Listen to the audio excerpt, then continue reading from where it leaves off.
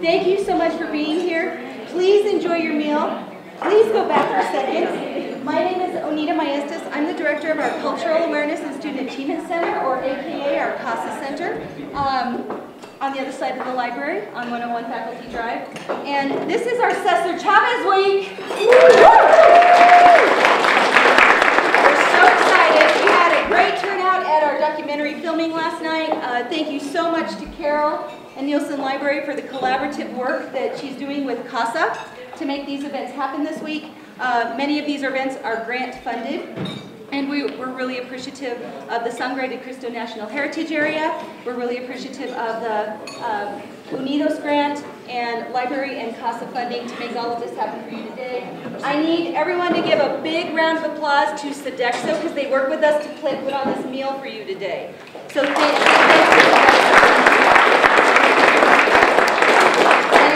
Tried the red or green pozole, you need to try the red or green pozole. And if you haven't tried the dessert this year, chefs specifically ordered, they're called zangos. It's a chimichanga with cream cheese in it.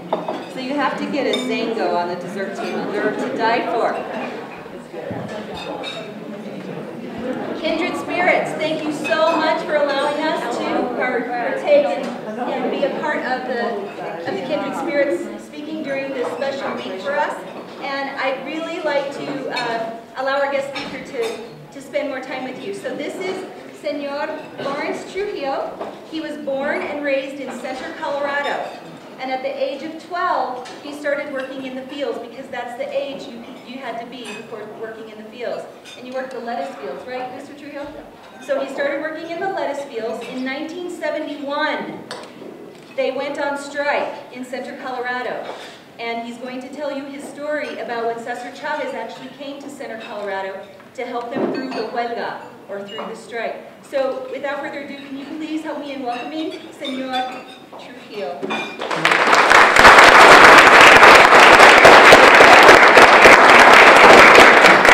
Hello, my name's Lawrence. I'll talk to you today about a little bit about family, about growing up in Center, and a little bit about inspiration I had growing up. Now my dad and my mother and 7 months of Cesar Trujillo, we were not well off financially, but they had what we called the poor man's wealth. We had a lot of kids, and they had good work ethic, and that's what they instilled in our kids. I started working probably when I was about 8 years old, 7, 8 years old, and my dad had some trucks and he would haul hay here in the valley. So what we would do is, I'm 8 years old, and he would set me up in the driver's seat of the truck in the field, start it up, put it in the compound, and then I'd steer between the rows of the bales, and I'd be standing on the seat. And when they needed that truck to stop, I'd just reach over and shut the switch off because I couldn't reach the pedals. So that was my job. And then they would get in the truck and turn it around. These would be my older cousins or my older brothers later on. And for this job, my dad would pay me $1 a day. And being 8 years old, $1 a day is just real good in the early 60s. So anyway, we grew up doing this, hauling hay, doing summer jobs. Another thing that they used to do is they used to kind of farm our kids out. So they would have a couple of weeks where we would pick peas, and they would load us up in back of pickup trucks, or pick us up in a bus and take us out to the fields, and we'd all pick peas and sweet peas and put them into a bushel, and we'd get paid a penny a pound. Now, if you're real hard working and stay with it, you could probably make $2 a day. That was pretty good. You're 10, 11 years old, and pretty good wages for our families, because they let all the kids get out and they have to take care of them during the summer months. If you graduate from that, move on, get older, you can do more work. So then we would go out and we'd start doing hauling bales, hauling hay. For this job, at that point, I would have my younger sisters driving the trucks, and I would be hauling the bales up onto the flatbed truck. And take those bales, take them down to the farmhouse where they were at, and then you stack them up there. And for this job, you get paid a penny a bale. So this was real hard work, out in the sun, you know, and just all the time we're working hard, and it's all about family, because you're working with your brothers, you're working with your cousins, everybody's working. Through this whole time, the thing that my parents stressed the most was our education. Because yeah, you had to work through the summer months, you had to learn what hard work was, but you had to have an education. So they made us, they stressed that as we're growing up. When school starts, summer jobs are over, you're going to school, and as hard as you work in the fields, that's as hard as you work in the classroom. And everybody you had to have everybody graduate. That was the main point. When you get a little bit older, you start working in the lettuce fields. This is, I think I started in '69, right around there, late 60s, 68, 69. And I don't know if you guys have ever seen the lettuce fields. They're usually about the length of the block that they're on is a mile on the lot. And then they're cut in half by usually an irrigation ditch at that time. So that's what they used to irrigate them. So we're talking about a lettuce field is about half a mile long. And if you've seen lettuce grow up, you got a bunch of plants coming up in a row. And then what they do is they take this tool here, called the cavador, and everybody had this. Now, you can imagine what we're doing here is you take the cavador, you start on one end of the field, and you bend over, and you start hacking. And you want a length of your hoe to hit, and you don't want to leave a double, so you got to be sitting here, and you do this, and you do this, and you go till you reach the end of the field. Because if you stop someplace in between and get up, and there's pain in your back from being stooped over, then you got to get back down, but you got to finish that row. Now, what we would do is if you were good, you'd get down to the end of the row, and if you're first to get to the end of the row, you go help the other people that are behind you, the ones that didn't go as fast. Because as soon as you get down, everybody gets down to the end of the row, then you get 5 minutes to rest. And that's when you stand up, stretch your back, get a drink of water. The other thing that we have to realize when we're doing this work is that there were no bathrooms out there. So we had ladies that were working in the field, young girls. They had to take a partner, go out someplace and form a wall. There was no facilities at all. The only water we had out there was we brought our own. And for this great work, we had a payment of, we had a minimum wage at that time was $2. They had a thing that was called agricultural deferment. What that meant was the farmers, the growers, didn't have to pay you minimum wage. So they paid you half the minimum wage, which was $1 an hour. So right this time, everybody's working hard. We have all our families out there. If you have 6 kids, as soon as they get to be 12 years old, we put them in the lettuce fields. And they're getting $1 an hour. And the people that are running the crew, I don't know how much they're getting, but they're getting some money that they got all their kids in there. And that's all helping the family. And that's the way we grew up. So we were strong. we were united with that work. Right about this time, we started hearing some words in the field. And what they were telling us was, you know, we should at least be getting paid minimum wage for doing the stoop labor. We should at least be getting $2 an hour. We started hearing words like, stand up, viva la raza, huelga. These are words that we were hearing, brown power.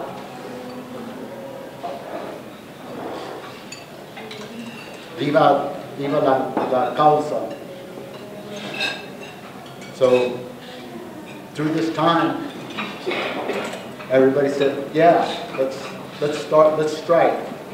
We didn't have any organizers before. We didn't know what to do. We called some places that were talking about the UFW, farm workers. And they had some people in Denver, that organizers that came down and talked to us and said, yeah, you guys are doing stoop labor and they're taking advantage of you. You guys need to stand up for your rights. So we went out. Everybody walked out of the fields and we were united. All our families, everybody said, let's go out. Then we started hearing some different words. Because some people didn't want to walk out. Some of our families were saying, no, you guys are lazy. Those are the words we're hearing. Mantenidos. You want the government to take care of you. You guys are just, you don't want to work. If you wanted to work, you'd be out here with us. And now we have families against families. Cousins, brothers, your uncles. These are people that we were really strong with. And these are the ones that were calling us names. So we called them names back. You guys are scabs. You're strike breakers. You guys are turncoats. Stand with us. Come on out. Help us. We'll all come together. We'll all benefit from this.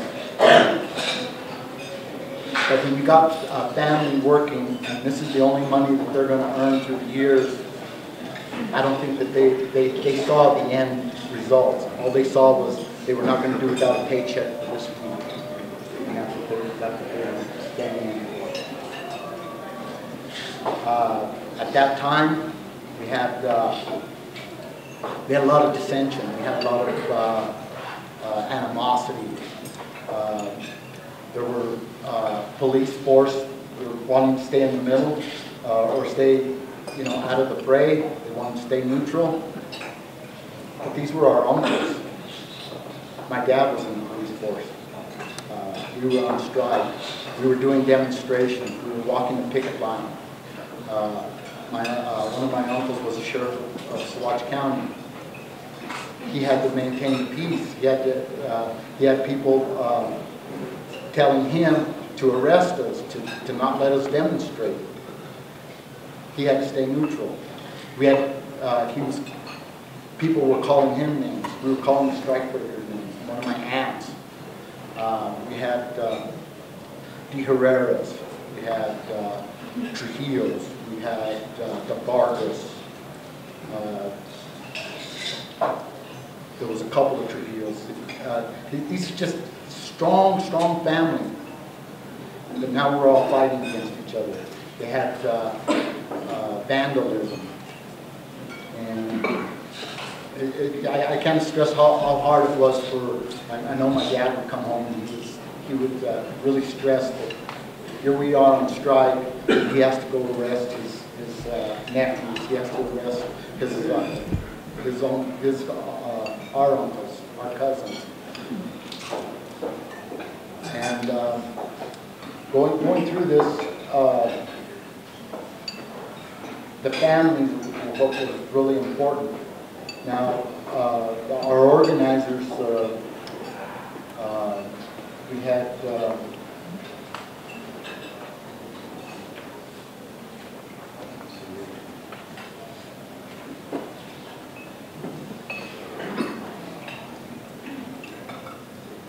had Len Avila. That's the name I was trying to remember. Len Avila was our main organizer. And so right around 1971, everybody was getting a little bit discouraged. We've been probably about 2 years without work. Some of the older people trying to raise family. Now instead of getting $1 an hour, they weren't getting anything. Everybody's starting to get a little bit discouraged. We would have speakers come in all the time. And that's about the time that we started hearing that Cesar Chavez was going to come and talk to us. Now, in the early 70s, not a lot of people knew who Cesar Chavez was. We knew about the grape strike in California, but we didn't really know what that cause was. All we knew about was our lettuce strike. So Cesar Chavez came in, and everybody was really excited. I didn't know who he was, but he started talking about, Cesar Chavez was not a fiery speaker. He didn't get up there and rant and rave. What he did was he talked common sense. He talked about family. He talked about the causa, what we were fighting for. We were fighting for better working conditions. We were fighting for more higher wages for our street labor. The one thing that I got out of hearing him talk was, you know, when this strike is over, when we've won our cause, we have to go back and live with our families. All these people that we're arguing with, that we're calling names, these are our cousins, these are still our family. These are the people that you have to go back to. And that's what we did. And I remember after that talk, one of my friends said, "This is a great man." Just in hearing him talk, I didn't know who he was, but he could tell his message was family, was education, and sticking together. So that was a great man. That was my inspiration growing up. Right now, I'd like to read a poem about, written by Joaquin Zacatenieto, and it's called Cesar Chavez Speaks During His 25-Day Hunger Strike. And these are what his thoughts of what Cesar Chavez might say if he was able to address the media every day for his hunger strike. Day 1. I ate well last night, so you must know I began this fight with the belly filled with frijoles and fire, with the heart full of hope and desire, that this will all end peacefully. So I began my sojourn, not forlorn, but filled with the knowledge that our destiny is greater than your ignorance. I need look no further than the back of my hand to remind myself that we will no longer be seen as immigrants in our own land. Day 3. I hunger only for freedom. I desire not food, but equality in our fields, our schools, our barrios, our camps, our towns and cities, our homes, our leaders, our country. We thirst not for water, we simply thirst for justice. And remember, brothers and sisters, before we find it in them, let us first find it in us. Day 7. Are you listening, America? It has been 1 week since I've tasted food. Can you tell me, what did the grapes on the table taste like? Sacrifice? Pesticide? Hopelessness? Blood? Sweat? Tears? Or do they taste like fear? The fear that you will have to work the fields that we do. Day 10. Can you hear us, America, in the voices of your white children? If you wonder why so many of them have beautiful brown accents, it's because you pay us meagerly, despite the work that we do. We work for you to clean your home and raise your children as if they were our own. Day 13. We may be simple field workers, but we are far from simple-minded. We see you not watching us waste away. Day 14. I have not yet begun to fight. Day 17. We seek only what's right, not violence, only peace, only a peace of what every American wants and deserves. The dream lives in us as it lives in you.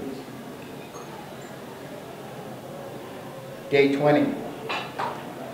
There are things out there that cannot be foreclosed upon, that cannot be taken from us. What we want, what we demand: justice, compassion, peace, safe working conditions, fair wages, the chance for a better tomorrow, and the day after that. These are not requests, these are rights, and they are unalienable. Day 22. Young people, I ask you, what will you do when your time here is done? What will they say of you? I challenge you, implore you, entreat you to do more, to be more than you ever dreamed possible. Your skin is brown like the earth we work, but you are so much more than the color of your skin. You are the dreams of those who came before you, sus padres, sus abuelos, y sus padres antes que ellos. Never forget their sacrifice, how they toiled under the sun so that you and your son would not have to. Day 24. A beautiful viejito once said, just because I speak with an accent, do not think for 1 second that means I dream with one too. What more than this needs to be said, I ask you? Day 25. Let this not be the end. Let it begin with a whisper, with one voice spoken to another, with paper and pen, with your hand on the shoulder of your sister, your brother, your father, your mother, with a shout, with a chant, with a cry, with a poem. Sing it to your children as you hold them. Let it start with me, with you, with us. All that is right is within our reach, within our grasp. Let us practice what we teach. Let this be more than just a dream. Dreams don't fill the bellies of hungry children while our hearts soar, while our hearts are in the clouds, our heads are in the clouds. Let us look down to our feet, planted firmly in the reality of soil beneath. Let us praise the bountiful earth. Let us rejoice in our beautiful hands, which is the color of the dirt we work. Knowing that we only have the fortitude, the strength to do so. Let us shout from rooftops. The power of our voice will leave them no choice. So say it now. Say it loud. Say it proud. Let the stand we make be the thunderstorm that wakes them.